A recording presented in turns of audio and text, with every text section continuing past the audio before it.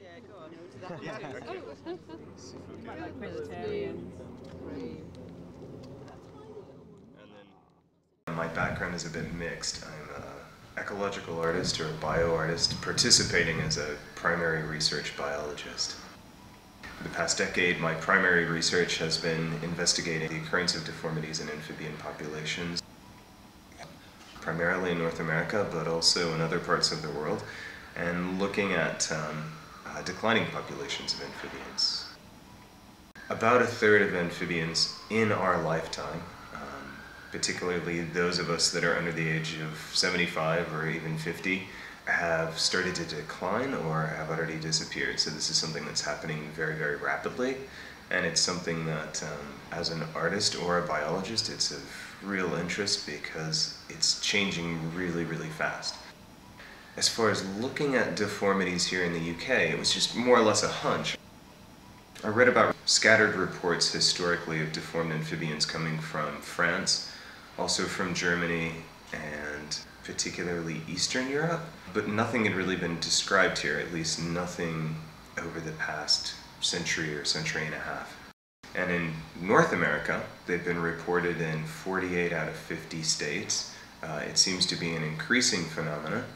They've also been found in Australia, Asia, Latin America, so I think it is really an international phenomenon, but it's something that hasn't really been well studied.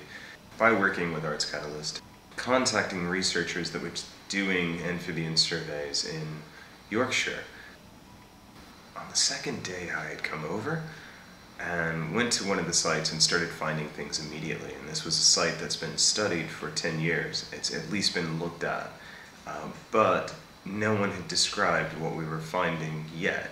No one had seen deformed amphibians there before.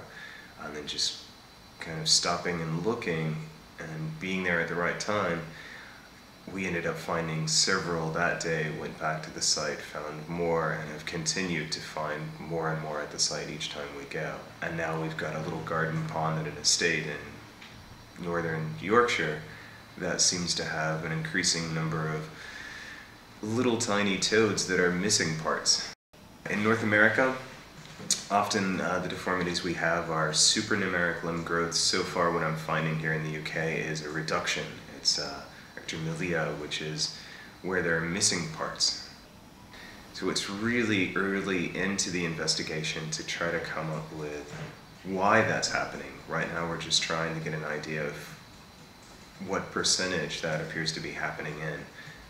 When you're doing surveys like this, what you do is instead of going out and looking for adult amphibians or breeding pairs of amphibians, you need to look at the little metamorphs, which are the tiny little tadpoles that have just started to form their legs and their front arms and are trying to make it out into the terrestrial environment. These are really key because from that, it tells you what kind of developmental abnormalities are apparent in a population. Last year was a really hard summer to survey because of the rains. So we didn't get a clear window of when the metamorphs were kind of all popping out. Instead, they were just popping out all summer. So every time we went to the site, there were just thousands of toads everywhere. So it's really hard to say if that was a normal year.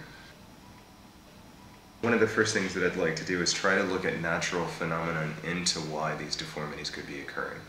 Natural phenomenon would include something genetic, though there's probably not a very good likelihood of something like that, but that's something we can easily test. The second thing would be things like predation. Another thing might be parasites.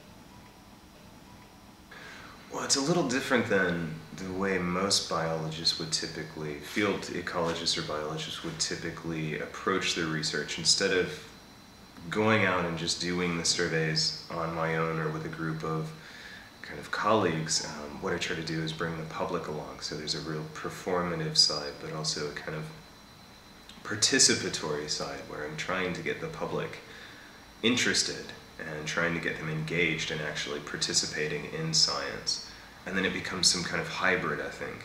It's no longer just kind of classic field biology, but you're actually getting people and in a way shaping them or kind of at least pulling them in a certain direction to get them to really start to look. For me, one of the first times that I found a deformed amphibian, it was kind of a really almost uncanny psychological response. I mean, you go to a wetland and it's beautiful and you pull up a frog with 20 back legs and you don't really feel like this is a normal thing, that this is a normal part of daily life. And it really kind of hits in a way about the kind of fragility of the environment and the fragility of species that we share the planet with. But it's a real way of feeling out what's happening. So as far as the kind of, that's the same experience that I try to bring along to people. Even if we don't find any deformities, that's great. I prefer we don't. I like when we go out and we find lots of fat, happy toads and frogs hopping around and eating and mating and having a great life, because that's still a great experience for people to be able to do. But when we do find something, it's usually, I think there's a real way to kind of get people concerned and interested and hopefully invested in wanting to do more and more. Once they've been preserved, I do something called clearing and staining. And this is a technique that was developed to study embryonic development, so you can understand where the energy of the developing organism goes. What I typically do is a two-color technique where you use a kind of blue dye, blue stain to look at cartilage, and a red stain to look at calcified tissue. And what this tells you is if there's something like a frog with no back legs or with 20 back legs, how the kind of what stage of development that deformity occurs at. We start to pull them in and tell them a story. I mean, the work is scary, but what we're doing to the environment is scary, and we have to bring this, I think, to the public to let people know what we're doing. And doing the clearing and staining and scanning and then printing is a really good way to do the science side of things, but also to convey an environmental message to people through the artwork. And it's also a way to get them to interface with an environment in a way that they wouldn't normally probably interface, by catching tadpoles and taking the time to really look at them and hold them and kind of engage with a different life form. And then when they find something, it's usually quite dramatic.